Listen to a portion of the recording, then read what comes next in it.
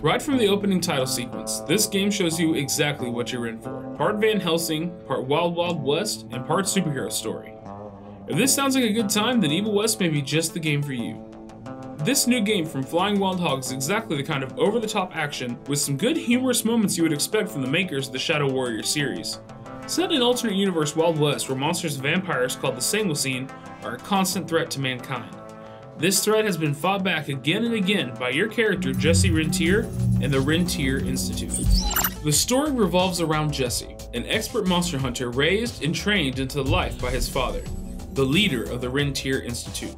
In this world, the Rentier Institute is the establishment funded by the US government to hunt down monsters and keep people safe. The story isn't bad by any means, however it is straightforward without any large surprises or twists. This is a little bit of a breath of fresh air for me. In a market that can sometimes feel oversaturated with massive 100+ hour games, with what feels like a million branching paths, sometimes having a straightforward 10 to 15 hour game like this allows you to just enjoy the narrative without feeling like you're being pulled in a million different directions. Speaking of narrative, most of the storytelling in this title is done through cutscenes, with more detailed lore scattered around as pickups through the various levels. While most cutscenes happen smoothly, there were several that seemed to jump cut very abruptly and felt out of place. Altogether, the supporting characters weren't especially memorable, but the overall narrative did feel like a complete package. And for those of you looking for replayability, while there are no alternate storylines, side quests, or any choices to be seen, there is a new game plus for you to carry your fully fleshed out arsenal into higher difficulty playthroughs.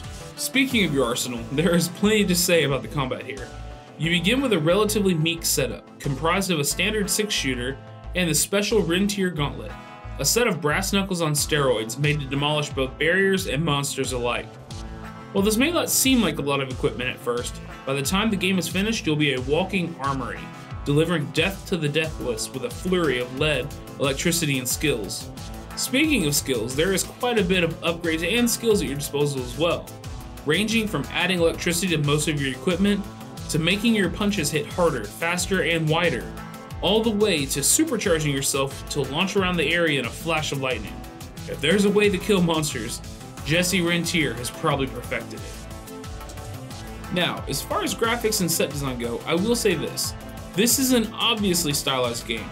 It does a great job of looking like what you think games used to look like, bringing back the feeling of playing those mid to late PS3 era games that many of us grew up playing.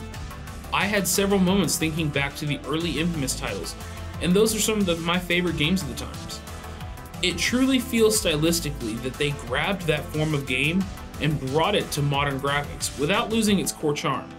There were a few times where creatures and set pieces in the background were stuttering as if at half speed, mostly when it was large groups of enemies or particle-heavy effects such as fire or smoke. I only had one encounter near the end of the game that I experienced any actual performance issues with, and I'm certain it was due to the loading of 3 of a certain enemy type with a particle-heavy entrance. On to set design. This is one of the games that you can clearly tell every time you're about to be in combat, whether it's environmental items to help fight enemies or just large open areas that lend themselves to this style of combat. You can always tell in an area if it is for exploration or traversal, or if you're about to be ripping through some of the various monsters. With visceral sounds of strikes, gunfire, and brutal takedowns, the audio in this game truly harmonizes with the unobstructive but perfectly fitting background music that makes it always feel like it's high noon. Unfortunately, I do have to pick out one recurring audio glitch that happened after fighting a specific enemy type several times. This glitch happened if you killed an enemy during a beam attack that left a static electrical-like sound behind that lowered all audio sources and persisted through cutscenes and dialogue until death and reset. Other than this, all audio was clear and crisp. Overall, Evil West feels like a blast of superhero game nostalgia. A well-crafted, but at times hollow story has enough drive to make you want to come back and finish it. A visceral and genuinely fun combat system with numerous upgrades gives you plenty of ways to handle any given situation you may find yourself in.